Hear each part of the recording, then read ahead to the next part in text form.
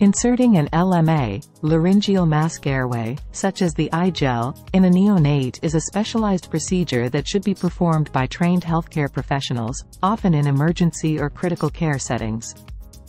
Below are the general steps for the insertion of an iGel in a neonate, along with the advantages and disadvantages of using an LMA. Insertion of iGel LMA in a neonate.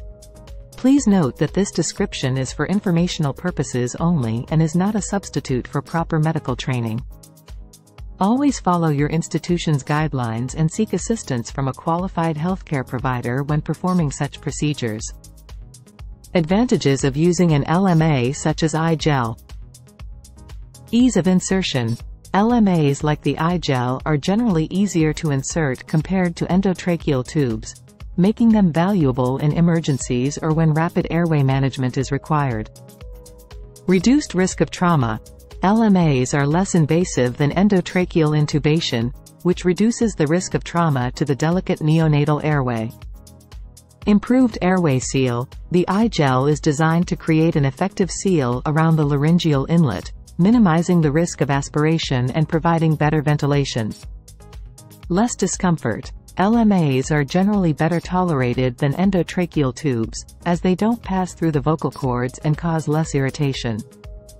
Quick placement. In urgent situations, an LMA can be inserted more rapidly than a traditional endotracheal tube, ensuring rapid ventilation.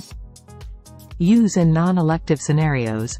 LMAs can be used effectively in situations where intubation may not be feasible or appropriate, such as out-of-hospital settings or when specialized equipment is not readily available. Disadvantages of using an LMA. Risk of displacement. LMAs may not provide as secure an airway seal as endotracheal tubes, and there's a risk of displacement during movement or if the patient is not properly secured. Limited protection from aspiration. While LMAs offer some protection against aspiration, they may not be as effective as endotracheal intubation, especially in cases of regurgitation. Not suitable for all cases. LMAs are not appropriate for all neonatal patients, particularly those with certain airway abnormalities or severe respiratory distress where endotracheal intubation may be required. Limited control over ventilation.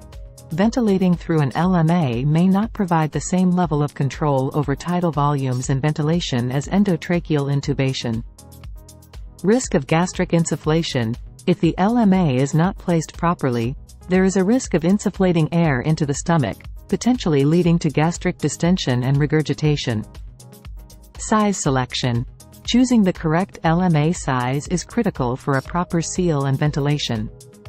Inaccurate sizing can lead to complications. It's important to emphasize that the choice between using an LMA or endotracheal intubation in neonates depends on the clinical scenario, the skill and experience of the healthcare provider, and the specific needs of the patient. Proper training, assessment, and adherence to institutional guidelines are essential for safe and effective airway management in neonatal patients.